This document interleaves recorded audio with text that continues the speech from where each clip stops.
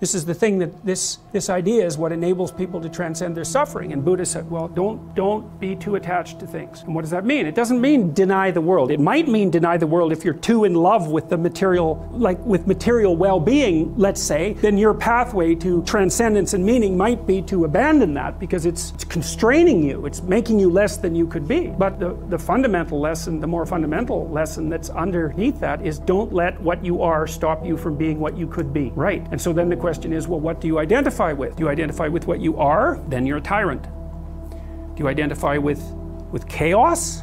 Because that's the opposite of order, say. Then you're nihilistic.